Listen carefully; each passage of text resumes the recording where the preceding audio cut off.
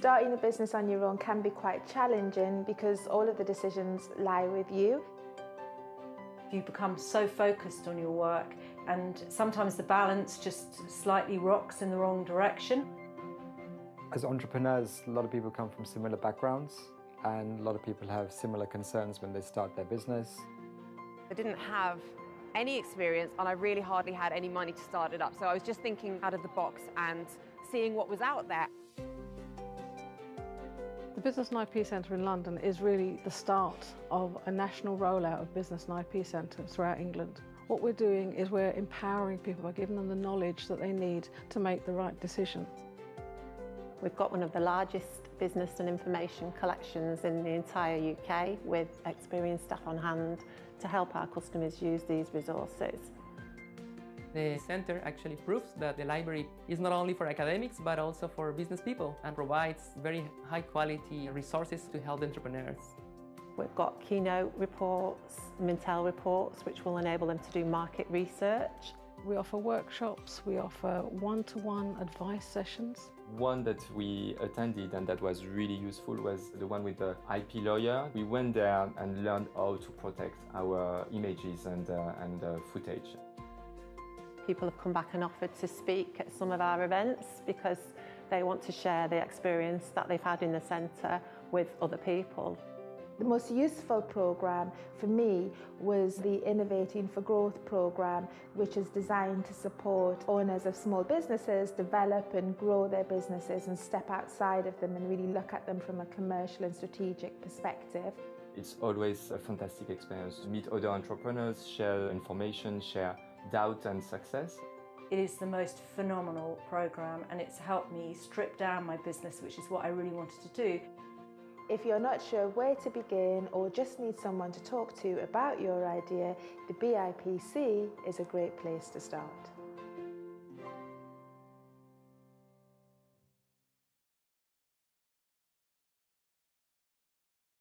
Welcome to the British Library. It's very nice to see so many of you here. My name's Roly Keating. I'm Chief Exec here.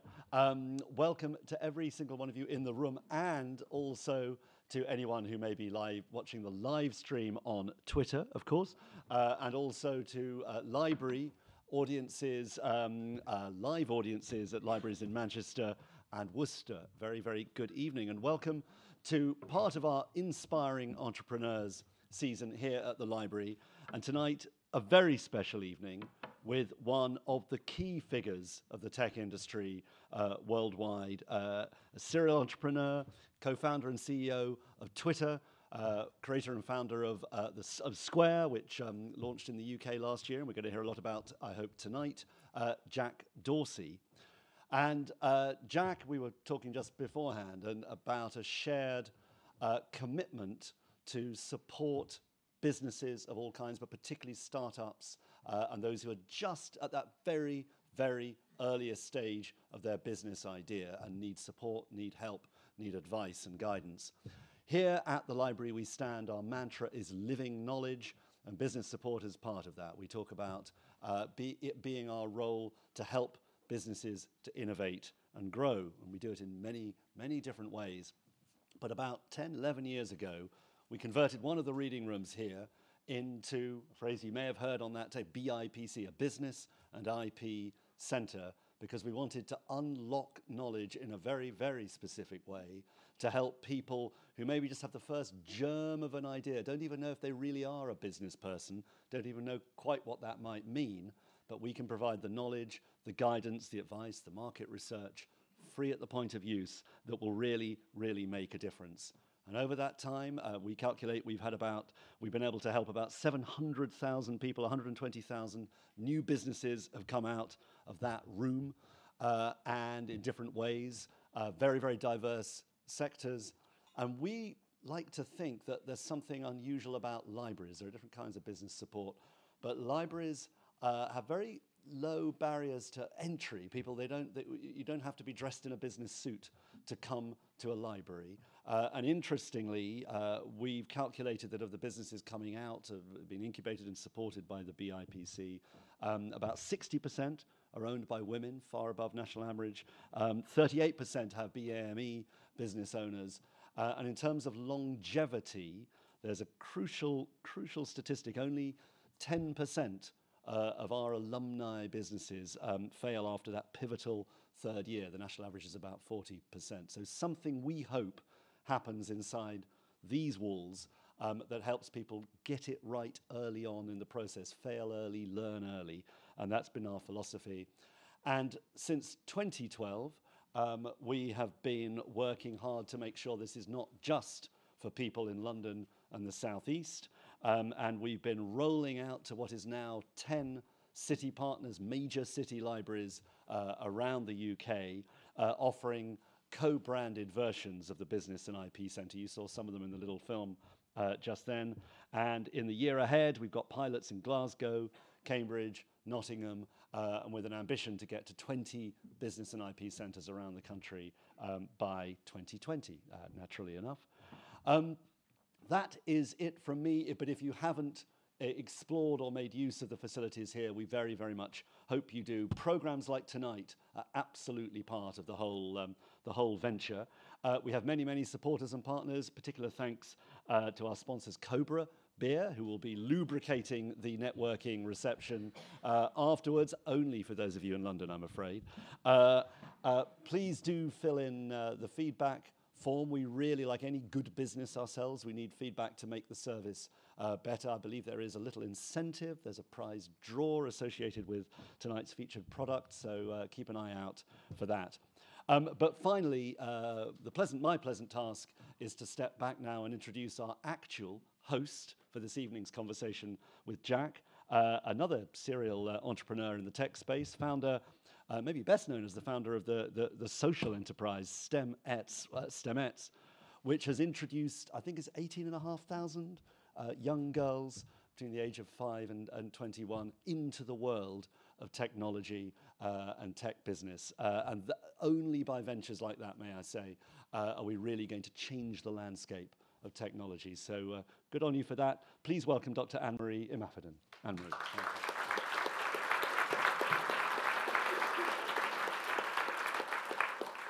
Thank you very much, Roly, for that introduction. Thank you to everyone for being here and to British Library as well for having myself and Jack here up on stage.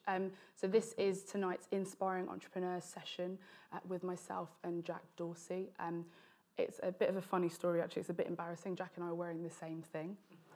We're both in black and white trainers, which we didn't coordinate, even though it looked like just great minds think alike.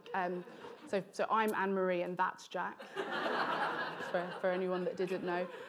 We, of course, are here as guests of the British Library and the IP Centre, and we are all about supporting small businesses and new entrepreneurs. So just by a show of hands, to know who we have in the room, who here would consider themselves in the germination phase of their business, kind of budding entrepreneur with the ideas bubbling? Okay, cool.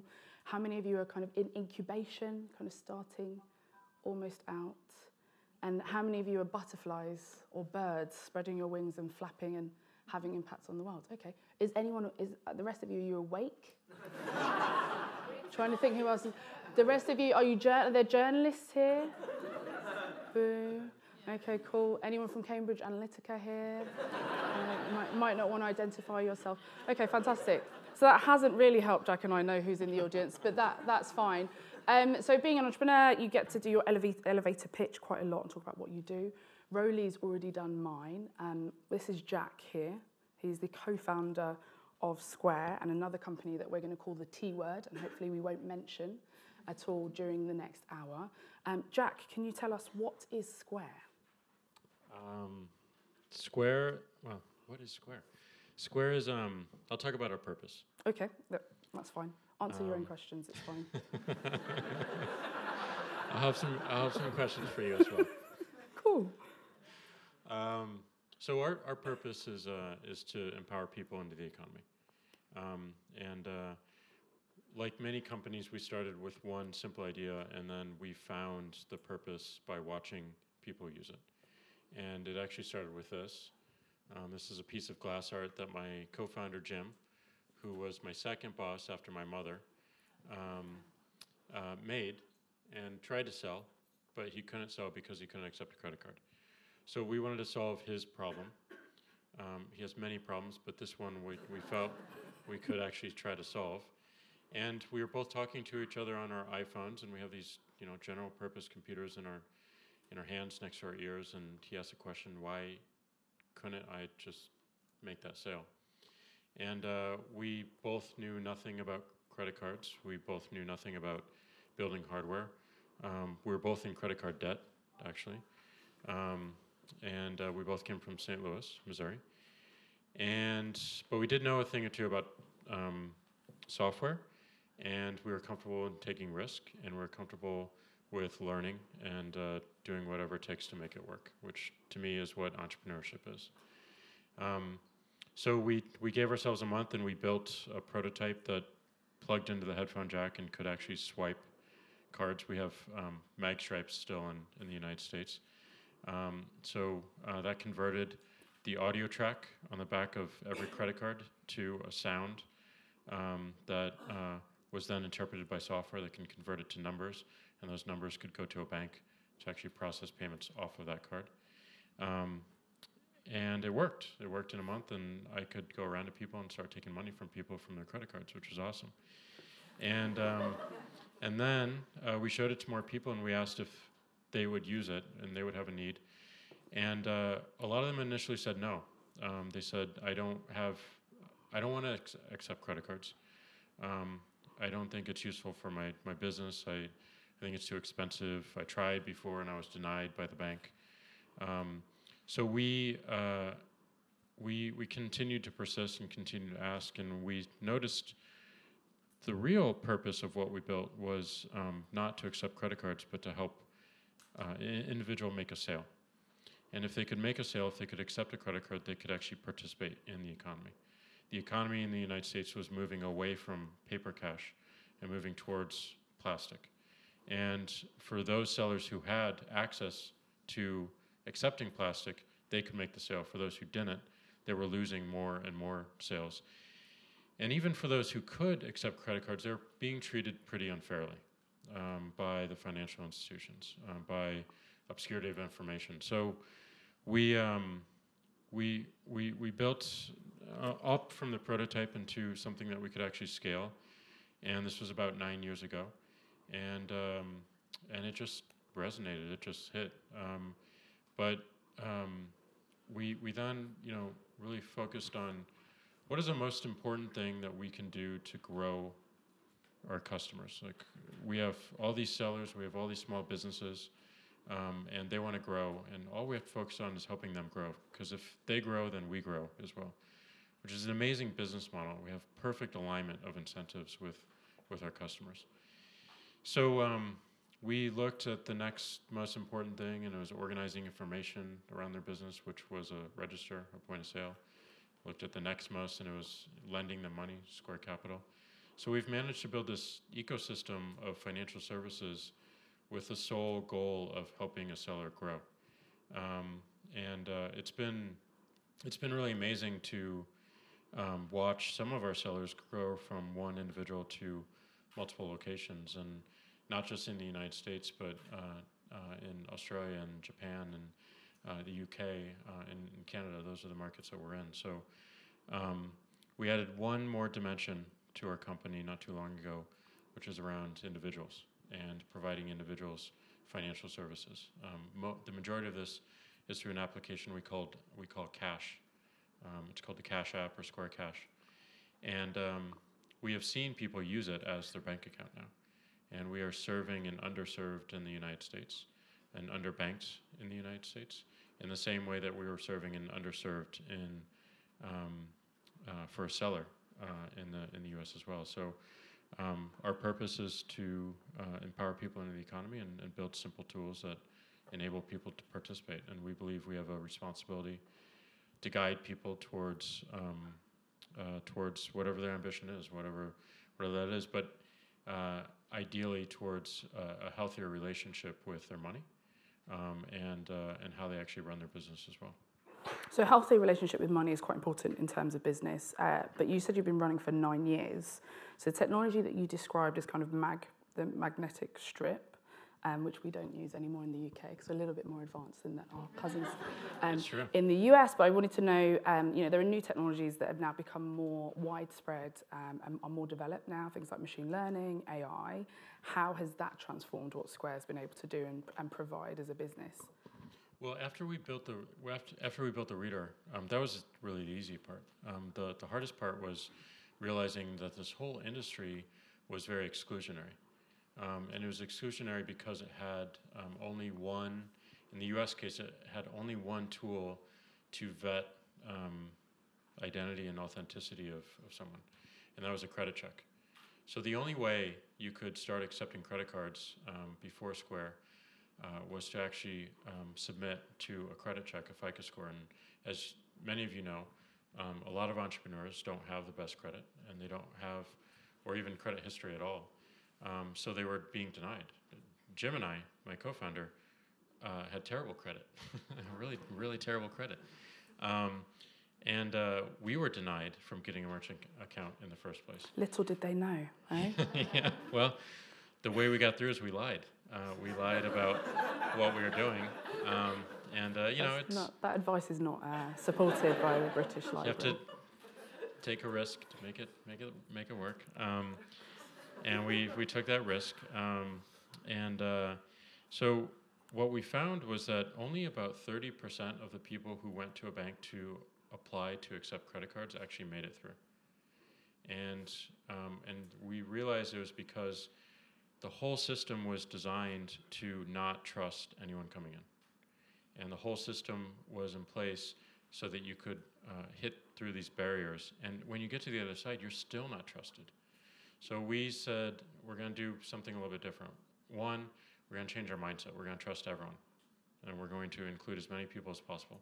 And then two, we're going to apply technology to it, specifically data science, which now is known as machine learning, deep learning, and artificial intelligence. And we applied that to more data and better data that was not necessarily a credit check, which is a terrible, terrible indicator of your ability to accept credit cards.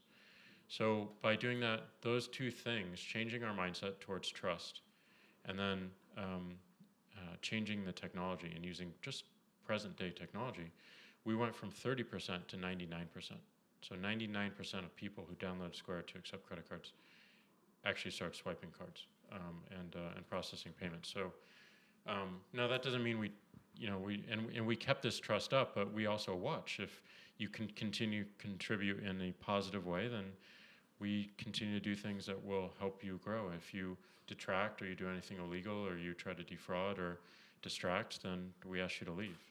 So it's just a different mindset that really changed us and changed the industry, we believe, and ultimately enabled more people to participate, which is what we want to do and what our purpose is. So it's disrupting the credit agencies, kind of their way of working as well, their algorithms and their assumptions, but also the banking sector, really. And specifically in this case, the merchant acquirers. But we've gone way past that. Now, we have a lending business, and we have a service called, as I said, Square Cash, where people are actually using it as their bank account. They're storing money with us. We issue them a card that has Visa branded, so you can use it anywhere Visa is accepted. You can go to an ATM, get actual paper money out. You can direct deposit your check to it. So they're downloading it and actually using it as their bank account, which is amazing, because we are serving folks who have been excluded from banks and financial institutions generally. And we've done so in a way that we've partnered with the banks to get there. So we don't want to replace a bank. We don't want to replace a financial institution or a network. We want to make what they have, which works, more accessible. And that is a word that really represents Square, is access. We believe that we can provide more access to more people, and do so in a fair and simple and transparent and fast way. And you've been doing that and extending your offering as well for entrepreneurs and for small businesses in particular. So there's a new thing that we've got coming out shortly, an exclusive. I think we have. This is where you make the announcement, okay. Jack. Yes. Thank you for the cue. Anytime. So one of our fastest growing services in the United States has been this product we call instant deposit. And what it is typically when you accept a credit card payment, a merchant doesn't get access to that money for a week after the payment. In the best case, it's usually 2 to 3 days. And for all of you who are starting businesses or run businesses, you know how closely you keep everything. You bring money in and then you immediately spend it when you first get going because of all these needs, because of marketing, because of buying equipment, buying inventory, paying people. So we realized very early on the importance of quickly delivering access to money. So one of the things we did, which was a massive risk for us and really scary, was we decided that we were going to commit to delivering people's money next business day. The problem with that is that we weren't paid by the banks for 2 to 3 days. So we were giving people money that we didn't have. And we wanted that to be possible, so what do you do when you want something to be possible? You figure out what technology will make it possible. So we built that technology. It required a lot of data science and machine learning and whatnot. And we were taking out these massive loans every single day from banks to pay out all of our sellers next business day because speed and access to funds is so important. So then we took it a step further and we said, what if we could actually do it instantly? So anytime after a credit card is taken, you can actually hit a button and it goes into your account instantly so that you can use it instantly. You can go to the ATM and actually get the money out, or you can spend it right there on whatever you need. Wouldn't that be cool? So we did that in the US and it's been one of our fastest growing services, and today we're launching it in the UK. And this is, thank you. It's not a roaring round of applause because it seems quite simple and obvious, but if you actually give this capability to sellers, it is just so important. It's just the flexibility that one has around getting access to their money. And it feels like everyone should have instant access to their money, but they don't. And it's because of all of these older technologies or older approaches in the industry that have not been questioned, that we just questioned, and also we took some risk on. And again, because we do this instantly, we're pushing money out that we don't have because we haven't been paid by the banks in that particular case. But we believe it's important enough, and it's actually proving to be important enough because it is our fastest growing. We like risk as entrepreneurs, not lying, but we like do risk. like risk. How many of you, Square has been in the UK for a year now. How many of you are Square customers? Here, by show of hands. Well, just Emma. Oh, okay, I'm up there as well. Fantastic. Thank you, Emma. How many of you are now considering it after Jack's very passionate? There you go. So it's working, it's working. Okay. We'll keep going. So you said you don't want to replace banks, and you're relying on their infrastructure quite a lot. So for you, what is the definition, or what should the definition of a bank be going forward if Square is going to be able to kind of almost fill the gaps of the things that they don't do? What should be the remit of the bank, or what do you see banks as, what's their role? How many of you have read or heard of Clay Christensen? Clay Christensen. He's a professor at Harvard, and he wrote this amazing paper which expanded into a book about a philosophy, about a system called Jobs to be Done. He asked a very simple question of, why do I hire this service, or why do I hire this product? So taken to an extreme, why do I hire this glass of water? What are the criteria for which I hire this glass of water? And it gets you thinking about what the competition for water is. So if I'm hiring it because I'm thirsty, you immediately think about all the other things that could quench my thirst. If I'm hiring it because I'm nervous and I want something to hold, you could immediately think of all the other things that would ease my nerves that I could hold in my hand, or something else that could ease my nerves to be hired for that particular job. So the way I would like to think about banks is not the category or the label of what they are, but in fact what they're hired for. So I believe that banks ultimately, in a noble sense, should be hired because people want help. They want help achieving some dream they have, whether that be from a business standpoint or from an individual standpoint. So I need help sending my child to college. I need help buying a new car. I need help buying a house. I need help starting my business. I need help processing credit cards. And when you look at it through that dimension, then there are so many creative solutions you can push against those particular jobs.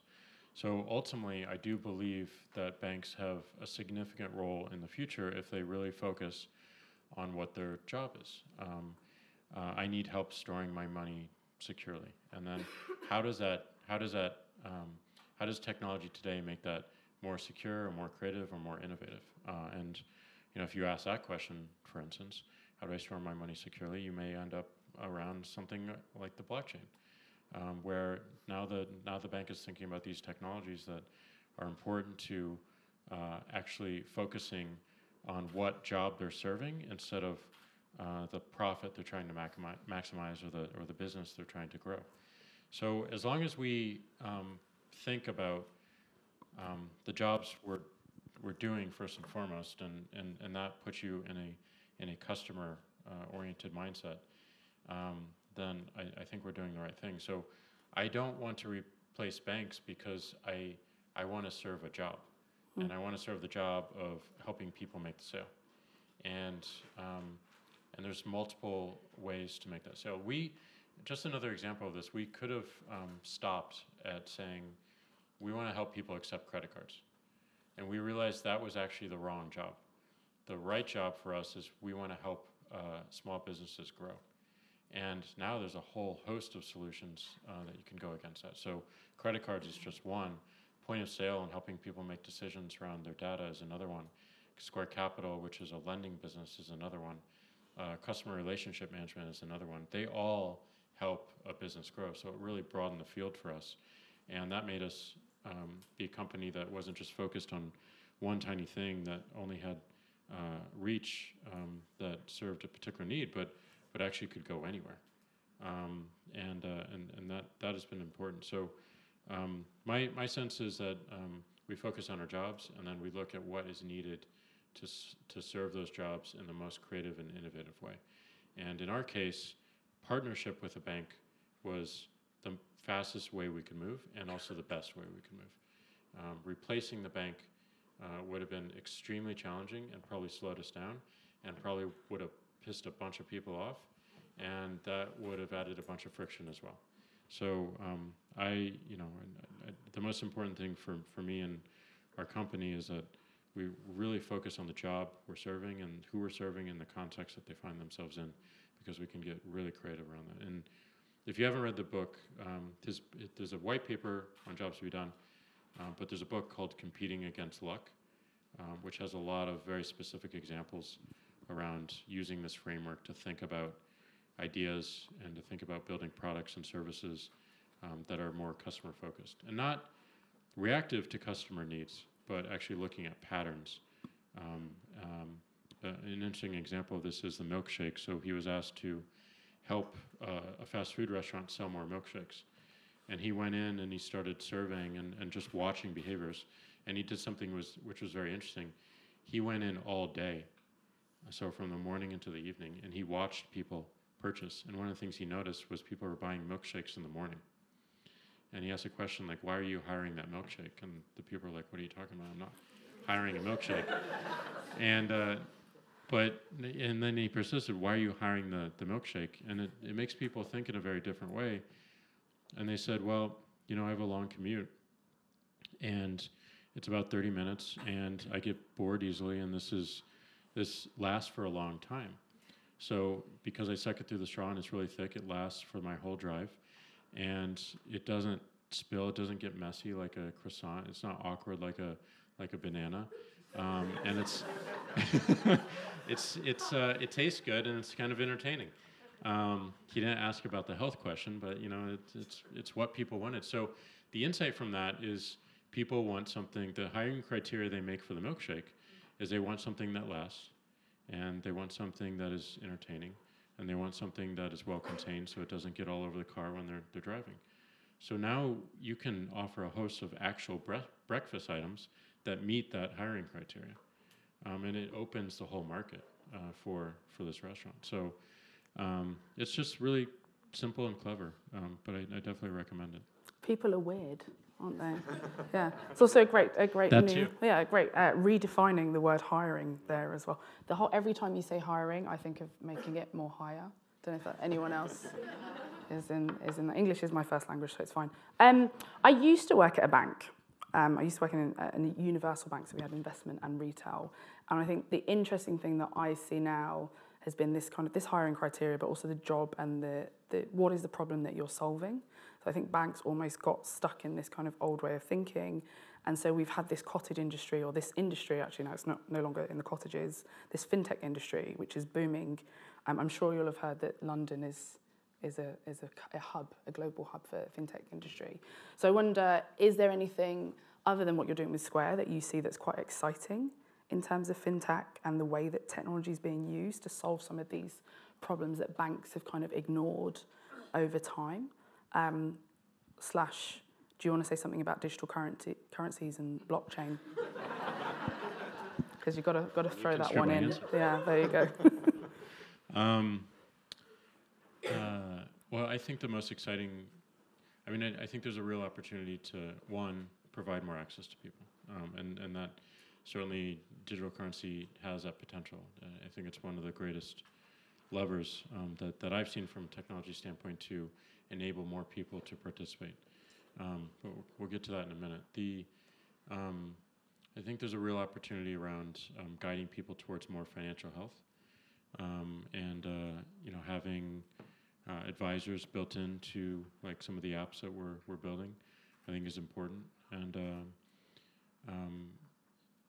people aren't always going to choose financial health, but it is our responsibility to make sure that they have all the information to make an informed decision around like what biological they're doing. health, right? Yeah, same. So I think there's a number of companies looking at that, and like how do we guide people towards more financial health? I think anything that we can do to bring banking services and financial services to people who have been locked out, don't have a bank account today, don't have any credit file whatsoever, and leveling the playing field for them, we all get better for it because we see more creative ideas and we see more participation. So I tend to drive towards more of those technologies and those companies, and there's a number of them here in the UK as well. So on the blockchain and on digital currency, it's something I'm really optimistic about and something I'm excited about. How many of you read the Bitcoin white paper? If you haven't, it's I think it's 9 pages, and it's just the introduction. If you don't make it through all the math and the cryptography, the introduction is pretty stunning. The philosophies behind it are amazing. Build a deflationary currency that incentivizes saving, that is meant for the world, is meant to not be controlled by any centralized institution, and is meant to build trust in trustless environments, is really powerful. I think it's one of the most seminal works of computer science in the past 20 years. Independent of what you think of Bitcoin and the manifestation of it today, there's really amazing technology within the blockchain and within this paper. If you look at the history of computing, everything has been decentralized. All power comes from decentralization. And the internet has had this in our ability and understanding to be able to coordinate computers together and to talk with one another. And then we saw the same thing with cloud data, where we were able to suddenly coordinate data across multiple computers so that it looked like one stream and one piece of data. And then the cloud computing, the ability to coordinate CPUs across multiple data centers and CPUs and calculations across multiple CPUs. And all this benefits us because it removes single points of failure, it increases reliability, and all that can increase trust. So the ledger, which is an accounting tool and metaphor, has never been decentralized until the blockchain. And the ledgers certainly are great for financial applications, but they also have applications in trust and identity as well. So these technologies can be used much more than just for payments companies. They can be used for almost any company you can imagine to make their work more efficient, to make their work more trusted. And I think we're just getting to the start of what's possible with these technologies. So I'm really optimistic and really excited. But me personally, I believe that the internet wants and deserves its own currency that is global, that is free, that is electronic, that is convenient, that is decentralized as the internet is. And I believe that it will be Bitcoin. There are others who believe it will be other cryptocurrencies, but I think Bitcoin has a very small surface area, which makes it the potential of it a lot more secure, less prone to attack, and it's been through a lot. It's been tested a lot. It has a brand name. I'm always surprised. 4 years ago, 3 years ago, 2 years ago, I'm from St. Louis, Missouri, and I have a lot of people in my life who stay away from technology, and all of them were asking me about Bitcoin. And I'm like, how do you know about Bitcoin? And they answer like, I heard, I can buy it like gold, and I can I can save it, and I know it's going to go up and down, but save it for a long time, and potentially I can sell it when I make a little bit of money. So they weren't seeing it as a currency; they were seeing it as a digital asset, and that's how it's being used today. I don't think that's how it's always going to be used, but today, that is how it is being used, and that's what we're learning from. So I believe in its power as an actual currency for the world and for the internet, and I think it's extremely freeing in that sense. Another thing for your notes there, kind of branding is very important for business. So we're going to change gears a little bit and talk about leadership and entrepreneurialism, because Jack is an entrepreneur, just in case anyone didn't know that. You are a serial entrepreneur. So what's your process? How do you evaluate ideas and decide on what to build? But also, what failures have you had that you've learned from the most in that process? Well, I've never wanted to be an entrepreneur. Like, I didn't grow up that way, and I never wanted to be CEO. I never wanted to build a company. I never wanted to be an engineer. Never wanted to program. What did you want to do? When I was a kid, I was fascinated by cities and how they worked, and I wanted to visualize them. I wanted to be able to visualize them. So I was obsessed with maps when I was a kid. And when my dad got a computer, I realized that I could draw a map on the computer, but I had no idea how.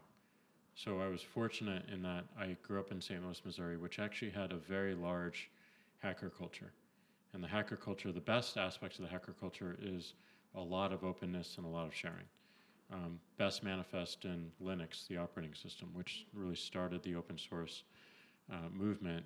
Not started it, but really amplified it in a way that needed to be. So I learned from open source how to program, and I didn't want to program, I wanted to draw a map. So I just identified what problem I wanted to get done, and then we lived next to the highway, and my parents had a CB radio, and I would always listen to the trucks, and they also had a police scanner, and I'd always listen to the police and the ambulances. And they would always do something which was interesting. They would always say where they were, what they're doing, and where they're going. I wanted to then take that information, put it into my program, so I could actually plot them on my map, and I could then see them. And then I kept doing that and kept adding more data sources, and I realized that there was a whole industry around this called dispatch. So then I found the biggest dispatch firm in the world, which happened to be in New York and had a huge presence in London as well. It was called Dispatch Management Services, and I was really good at computers at that time, so I found a security flaw in their servers, and I found the email list for their chairman and their CEO, and I said, there's a problem with your server, it's insecure, and here's how to fix it, and by the way, I write dispatch software, and can I have a job? And they hired me a week after that, and I got in, and for some reason they continued to trust me, and then I started a company. I started a company around dispatch. We moved to San Francisco in '99, started a company around dispatch, and it was a complete failure. We just weren't customer focused. We, the bubble was happening at that time. We didn't flesh enough of the idea out. We didn't have enough to show for what we were doing. We didn't approach investors with real customers. So it went out of business. It was a complete failure. I went back to contracting. And I did that for years until 2006 when I joined another company. And then it was called Riverbed, and I quickly realized I didn't want to be in enterprise, so I only lasted there 3 months, and I found another company called Audio, which was a podcasting company, and that's where Twitter was born, based on that dispatch idea of showing where you are and what you're doing and what you're thinking and whatnot. So for me, my life has always been about understanding that I know nothing and I need to go figure it out to take the next step. So I didn't want to be a CEO, but I had to be in order to continue to grow, at that time, Twitter, and after that, Square. I didn't know how to raise money, but I had to. And I've always found that if I can show some of that vulnerability, it really builds a lot of trust, but it allows me to learn much faster. So one of the creative things that we did at Square when we were first pitching investors is we didn't want to show up to any investor unless we had a working product. So our working product was amazing because to show investors or potential investors what our product was, I asked for their credit cards, and I would take money off their cards. And when I didn't really feel great about the person, I would take a lot more. So sometimes I would take $5, and sometimes I would take $500, and I would give them an opportunity. I can refund you, but they said no, keep it. And we would have a good dinner that night. Yeah. Good dinner that night, and so that was really useful because being able to show something instead of tell it, people then start completing the sentence. And when we were people when they saw the credit card swipe through the phone and the reader, the first thing they said was "Wow." And then they realized I just took their money, and they're like, "Wait, how much did you take?" And then they said, "Wow, my babysitter could use this, or the taxi I take all the time could use this," and then when you get their imagination going, then they're more leaned into I want to invest. So the second thing we did is wait, that's amazing, but here's over 100 reasons why we're going to fail, why this is the worst idea ever. And number one, we know nothing about the credit card industry. Number two, we're in credit card debt. Number three, we don't know how to build hardware. Number four, PayPal will probably kill us. They'll probably outcompete us. Number five, and the list went on. We went after 9 that we addressed line by line. And we showed up front the risk, and we talked about and articulated what we were going to do to make it work. And to me, that's the definition of entrepreneurship, is you do whatever it takes to make it work, within local law, of course. So we made, we just constantly, another level approaches, and I don't know how to do something, and I know I don't know how to do it. I admit it to myself, and then I learn. So that to me is just being able to be self-aware about what you know and what you don't know, and to lean really heavily into what you don't know and be really uncomfortable, and be open to making a ton of mistakes along the way. We made a ton of mistakes when we were first making the hardware. We had no idea what we were doing. We were hand gluing them together, and it probably wasn't healthy or good. But we did what we had to do to make it work in the early days, and then you figure it out and you scale it. So everything I've done since that original program is not something I ever imagined myself doing, but I did it in service of making sure I can bring this idea to the world, because that's what I enjoy. I enjoy and love and get inspired by building tools that empower people to make them bigger than themselves. And that has, been the story of Square. It's been the story of Twitter, and it's what I do. I'm going to give you a warning. We said Twitter. We said we weren't allowed to use the word Twitter. the T word. You said it 5 times in that last answer. Sorry, we can use Jack, the word. that's your first warning. So you mentioned you didn't want to be a leader, and being a CEO and all this stuff weren't things that you wanted to do. But you have ended up being a leader in the technology industry via various companies that you run. And so it means that you're able to set an example. It means you've got power to be able to change the way things are. My job at the moment is running Stemettes, which is all about... Talk more about your work. Let's talk about it a little bit, but this is about you. So my job is running Stemettes and encouraging girls and young women into an industry where we don't have as many as we should do. We don't have anywhere near parity. And it's an industry that's quite new, so it's interesting, or it's weird actually, that we've got this kind of all the bad things maybe that we've got in the wider society kind of multiplied within the industry. So we've got this problem of not having enough minorities, not having enough women. In the UK, it's 17%. I know the US mirrors that proportion of women in the industry. What are you doing? What have you done to be a leader in this space and to make sure that we've got better representation of women and minorities in tech? Well, I think the most important thing is being able to see what you want to be. And one of the things I'm really proud of at Square is the majority of our company reports up to just 3 women. And the roles that men traditionally take in companies like ours, CFO, head of our seller business, which is effectively our head of engineering, head of our capital business, all women, our GC women. I think you need to really push to make sure that at every level that people are seeing what the potential is and what they could be. So Sarah Fryer is actually from Ireland. She's our CFO at Square, and she is a phenomenal person, a phenomenal leader, and at the same time, she's not constrained to her role. And that's another thing that I want to make sure that we're doing as a company, is that we're not setting an expectation of, if you're a CFO, you're a CFO, and you can't have an opinion on the product. One of our first conversations was around Sarah having a lot of opinions on the product, and it was amazing because she's on the other side. She buys from our sellers, and she has a strong sense of what felt great and what didn't. She also helped us create the Square Capital business.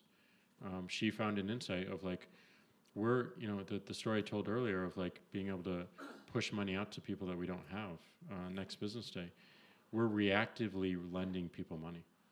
So we react to taking a credit card, and we know that money is going to come our way. But what if we could actually lend that money proactively? So Square Capital came out of her question, and she created an entire business line from that question. Now she's running our payroll product, which right now is only in the United States, but continues to ask those questions. So not only is she our CFO, and I think one of the most amazing CFOs in the world, but she is also an entrepreneur within a company that started 9 years ago. So that's what I want to do more of. And the other thing that we're doing is sometimes people come in for roles like support or roles like risk and compliance, but they have an ambition of being an engineer or being a designer. So oftentimes this quote-unquote pipeline is talked about. And one of the things that I don't think companies realize enough is they have all these people in their companies who have all this amazing ambition that want to step above being a customer support agent. They want to learn how to program. They want to contribute to their tools. So one of the things that we could do is actually not rely upon someone going to a college to learn a particular skill or learn this in high school, but actually train our own people how to program or how to design. And we did that in St. Louis, actually. So I'm from St. Louis, and it was really important for me and Jim to have presence within St. Louis when we could do it, when we could actually afford to do it, and we could scale it. And we now have close to 400 people in St. Louis. And a lot of them are supporters and work in risk and sales. And I was back there and I asked a question like, if we were to offer you training to become a designer or an engineer, how many of you would take it? And every single person in that room put their hand up. And we did a small test with a small group, and actually went through it, and are now contributing and are engineers and learning. So there's a ton of solutions to change the mixer, and we just have to be really creative and really push ourselves. The only way we're going to build a business of relevance is to have diversity of perspective and diversity of background. It's the only way. If we want to serve the world, we have to be the world. And you know, it's not just from a service standpoint, it's from the actual business standpoint as well. So it is a business reason and a business imperative that we do this. But I found that the most impactful have been being really open to anyone's background and investing in their growth and their career development, and also making sure that we have leadership that people aspire to be and can see clearly, and that they're constantly telling their stories around what they overcame and what they want to achieve and what they want to do more of, and then reaching out to programs like yours. We work with Girls Who Code in the States, and we host a bunch of women in college and also high school to come into our offices to do an intensive with our engineers to help them learn how to not just to engineer, but to build, to create. And to me, even though I didn't want to become an engineer, the thing that it gave me that I'm so grateful for is confidence, because I was able to go from a complete blank slate and nothing at all, like empty space, and create something by myself that someone else could use. That feels so empowering. And if you can have someone experience that, it gets really infectious. And then it just goes, right? Then they just like, okay, give me all the information, what's next? But it's that one first like little spark and click that changes things. So that's what got me into it. Yeah. Building, it was a database coincidentally, but building a database that someone else was able to use, store the information and retrieve it without me being there still blows my mind till today. You mentioned there kind of getting involved with Girls Who Code. Stemettes could be a potential partner. Yes. We should Yes. should work something. There's all these witnesses and there's Yes. Where's the photographer? Handshake there. The world is watching. There we go. A segue a little bit from something you just said there actually. Have you seen the movie Hidden Figures? No. No? I don't know what to say. I'm just gonna. So Hidden Figures was a movie. What's another one you might have seen? Gosh, I didn't know. No one's taking you to see Hidden Figures. No one likes you. Is that what that is? So Hidden Figures is a great film that came out last year. Pharrell did the score for it. And it's all about the women of NASA in the 1960s and tells their story. Do you remember it now? I remember hearing it. I do want to see it. I don't watch I don't watch a lot of movies. No, so. if there's any you're going to watch, it's that one. The question I wanted to ask, I which benefit has thrown from me off. recommendations. So normally people ask, who would play you in a movie of your life? They're not making a movie yet, are they? Not that you know. Better than that question is, who would you like to see a movie made of? Which hidden figure, which woman in STEM or in tech would you like to see a movie made of? It might be Sarah, it might be someone else. Given you've not seen Hidden Figures, I don't know that you have a template to compare it to, but... In tech? Yeah, or otherwise. Who's a woman's story that you'd like to see told on that you would go and see if they put it on in the cinemas?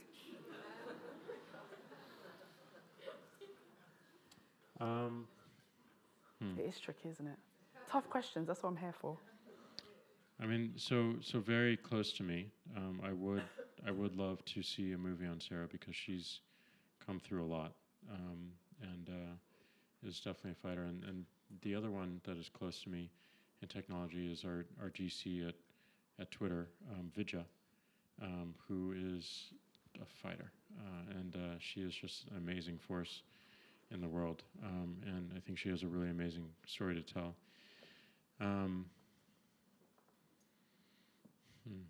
Outside of those circles, it's interesting because I think I'm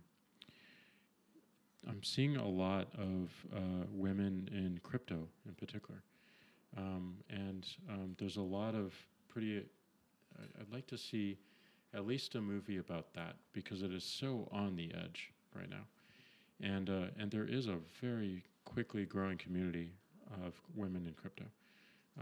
One of the companies I invested in is this company called Lightning, and their goal is to make Bitcoin transactional, and it's run by this amazing woman named Elizabeth Stark, and she is just a trailblazer, like just taking a bunch of risk, but is also building up this community of women in crypto. And I think there's a lot of hidden figures within that community who may not want to be known, who may want to be known but are not finding the right platforms or the right amplification. But there's a lot of women in crypto that I follow on Twitter, which has a huge crypto community. That I think would be a fascinating story in time. I think there's still a lot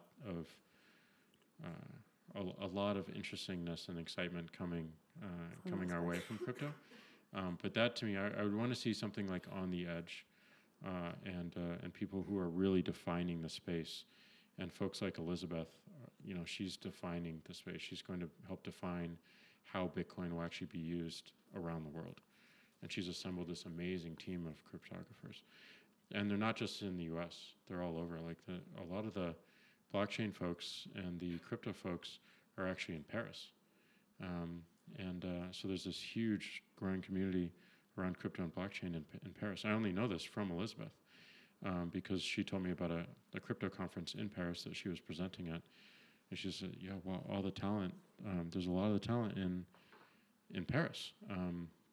And it's really exciting because Paris is an amazing city as well. That would probably be the movie outside of the people I know. D'accord. All right. So we're almost going to audience Q&A. We've got a hashtag. There you go, down the bottom. Hashtag BL Jack Dorsey if you've got any questions. And that goes for you in Manchester and Worcester as well, who are joining us via the live feed. I'm going to do a quick fire round for you, Jack.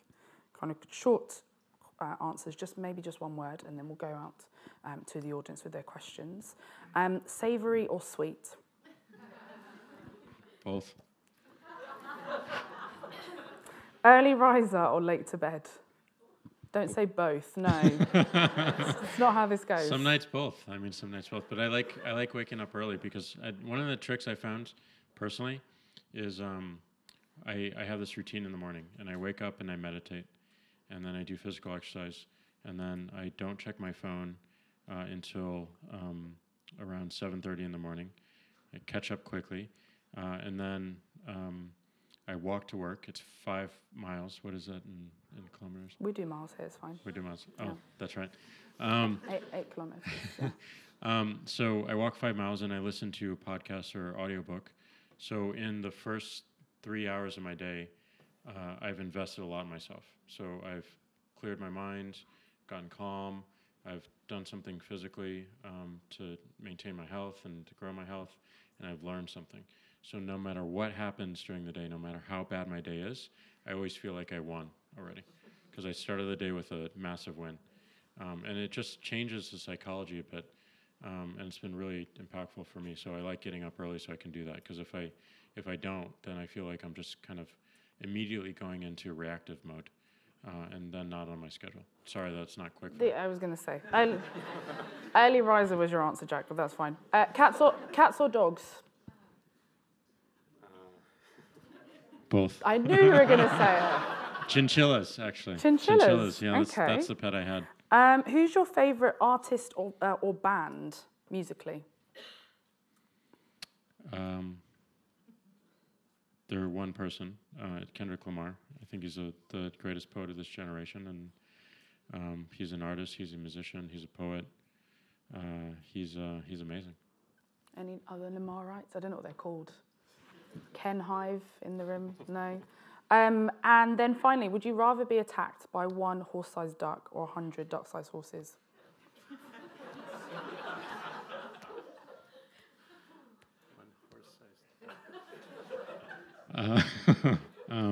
Neither. Doesn't get the rules, this guy. It's fine. He's a disruptor. Questions from the audience. Claire, where is Claire? Hello, Claire. Do we have questions from Twitter? Yes, we have got some questions. There's been a good one from Matthew Stafford, who's been watching, and he is very impressed so far with your businesses that you've brought up to the world, but he's asked, what are you still aiming for in life? Keeping you humble. I thrive. I think I'm a tool maker. Like that is my job, and that's what I love doing. I love making tools that empower people, and I want to work on something fundamental. Communication is fundamental. Transferring money, commerce is fundamental, and if you focus on fundamental problems, everything above it gets better. Because we focus on conversation, we can make faster progress, and we can see what needs to be changed and acknowledged in the world. And because we focus on making commerce approachable and easy for folks, and empowering people in the economy, people can have livelihoods that they're passionate about, and that they thrive from, and they learn from. So I want to build these organizations into something that endures past my life and is not dependent upon me, and that's my goal. So I don't have a goal of creating new businesses, but again, I never wanted to create a business in the first place. I just wanted to serve these ideas that I had, and it's worked out.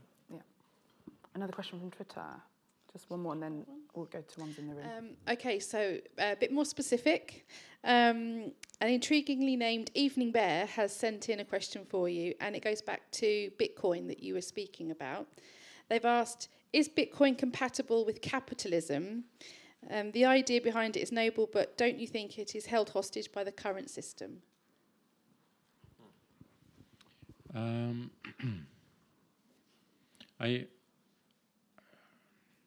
I don't think it's held hostage by the current system. I think it will change the current system. I think it'll evolve the current system in positive ways. I mean, again, I'm an optimist, so I don't want our company, and I don't want myself to wait for things to happen. I want to help make them happen in positive ways and have positive outcomes around them. So Bitcoin could be disastrous if we don't focus on making it something that adds to society and enables more helpful movements in society. So that's my mindset, and as long as we have consensus around that, then I think it's quite positive.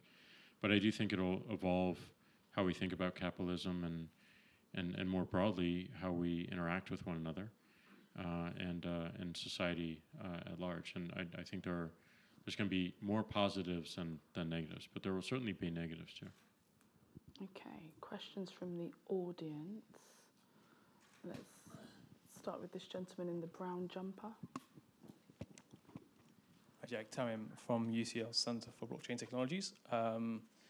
With the fourth industrial revolution coming into play, hopefully, and to enable Internet of Things, I kind of see Twitter being a great enabler of that. Do you ever see Twitter turning into a blockchain platform?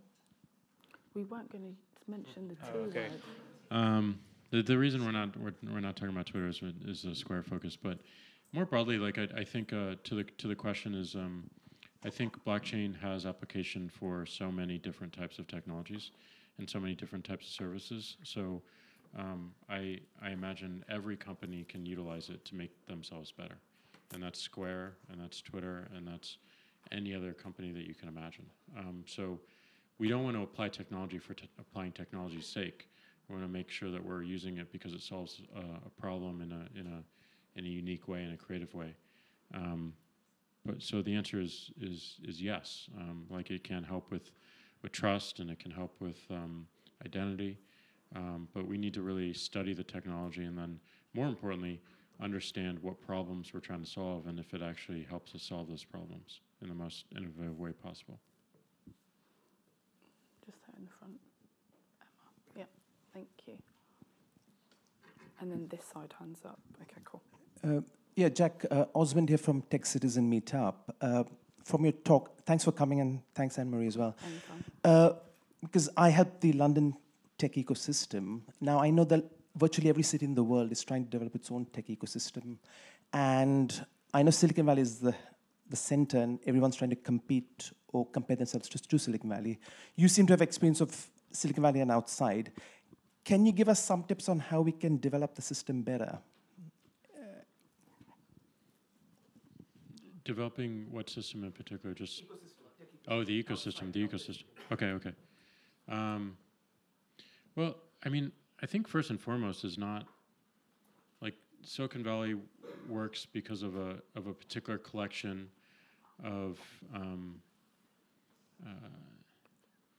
particular occurrences that happened in the past that set up this these circumstances that made it easy for folks to build these technologies. But it was very unique to that area.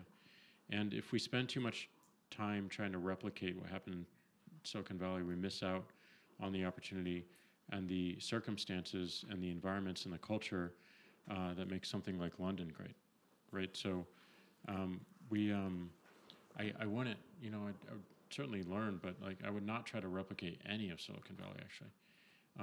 I would find what's unique about where we are here and what culture, what this culture, how it applies to how it thinks about certain problems and how it addresses those problems in creative ways. So the ecosystem develops to me in the same way that open source did, by showing off what you're doing. And other people, sometimes it resonates and sometimes it doesn't, but those who resonate with it, they want to join forces and they want to work together and they want to, or they have an idea. So to me, the thing that works more than anything else is just being open, but also finding your unique identity within the area that you're in. What do you love about the London tech scene? Well, I think it's one, like, you know, some of the best machine learning and deep learning folks in the world are here in London. And I don't know the conditions that created that, but it is what it is. And everyone I meet in that space is very confident that it's the best in the world. And I love that. I think, you know, it defines what London is. And I think that's something to really lean in and to help define the technology within the space. But openness and just constant conversation about, hey, we're trying to build this and we're having these problems, and what problems are you seeing? You know, the meetups that you're doing are really important, and something I would continue. But I would look more deeply at ourselves instead of look at like Silicon Valley. Okay, Emma, and then the man in the purple scarf. Thank you. Welcome to London. I feel as if we're the corner that's hogging all the questions. I would love to know, you spoke at the start about being comfortable with risk, and you said this is one of the features that entrepreneurs should have. You didn't want to be an entrepreneur, you didn't want to start businesses. Were you comfortable with risk from the very beginning, or is this something that you've built over time? No, I wasn't comfortable with risk. I guess another way to say it is I've always learned best when I put myself in very, very uncomfortable situations. So that's what I seek out, is like, what is going to make me uncomfortable? And that started when I was a kid. Like I had a speech impediment when I was a kid, so I had to go to the therapist. I basically couldn't talk because I could not pronounce any of my words. No one understood what I was saying, and I still have problems with that. I still catch myself. Sometimes before I say it, sometimes after I say it, mispronouncing in significant ways, which changes the whole meaning of what I was trying to say. And that made me very, very, very shy. So I became very reserved, very withdrawn.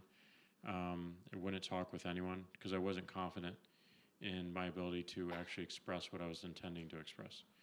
So around 4th or 5th grade, I decided that this is dumb. And I need to like change. So I signed up for the speech class and the debate class, and I could not imagine something more scary at that particular time than getting in front of someone and talking, or even talking in a small group of 3 people. But I forced myself to do it, And it was even worse because these speech classes are like torture. Because what they do is they do this torturous thing where they give you a word and they give you 5 minutes to come up with a whole speech about it. And then you have to actually get up there and talk about it like you're an expert. And then they judge you as well. And it was just a nightmare. I was dreading it, but I embraced it and I learned how to do it. And that allows me to do what I'm doing right now, which when I was young, no way in hell I would do this. And I still have those feelings, but I know I need to do this. I know I need to do this because it's important to advance what we're trying to do at my companies. It's important to tell our story, and it's important that to listen and to constantly evolve that story as well. So that is the mindset. It's not necessarily, I don't think about, I need to take this risk. It's, this makes me really uncomfortable. Why? And is there something interesting there? And that's always led me to a really amazing answer.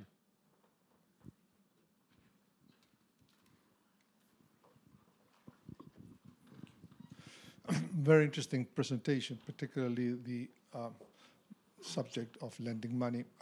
I own one of the largest shadow bank in Latin America. How do you deal with regulators? That is the problem that I am confronted day in, day out. Bitcoin, is down to 8,000 because of regulators. All the other cryptocurrencies have the same problems. Any money lending activity or any transaction regarding transfer of funds, we are confronted with very difficult requirements from the regulators, not only locally but internationally. How do you see that developing? Because they are an important element, and they are very concerned about shadow banking as well. Yeah, and so that's the key, is they are an important element, and their job is to ensure fairness and to protect individuals. And coming at it with that understanding, then you get to a mindset of like, okay, so we need to not resist regulators, but we need to help educate. We need to help educate about what technology can make possible, and what the constraints are and what the bounds of those technologies are. And taking on that mindset instead of like, we're going to resist, or we're going to worry about it, or we're going to do everything that we can to not be regulated, I think is a losing battle. We instead need to really make sure that first the goal is clear, and then second, how are we educating the regulator, and how are they providing the right checkpoints to make sure that there is fairness, and they're not being influenced by any one particular party to an outcome to protect something that already exists, but they're being influenced by a goal of protecting the individual and ensuring fairness in a level playing field. So as long as we're good with that, then I think the job becomes much clearer, not necessarily easier, but one of the things that I've learned, we deal with a lot of regulation with Square, and patience is really important. Repetition is really important, and not in a condescending way. It's really important that we constantly show why this matters, and what we can do, and we are clear about our goal of, we are here to provide more access to more people, and this current regulation is stopping us from doing that. And here is how we achieve the goal of protecting the individual and ensuring fairness, while at the same time enabling more people to come onto the system. We did this with one of our technologies, which was a mobile PIN. So we enabled people to enter in a PIN on a mobile phone, which was against a lot of these rules. We challenged that. We showed why this is a lot more secure and how we can move it much faster. And ultimately, we were able to push it through. And I think it bettered the entire industry because of that, because hardware is very hard to change quickly, and there are inherent security risks in putting something out that is all hardware-based. If we can do it in software, we can move it much faster, and we can protect people in a stronger way. So just by constantly enumerating and being patient with, as you educate anything, or you try to learn anything, you always need patience. So that has been the biggest lever in my own personal experience about dealing with regulators and working with regulators.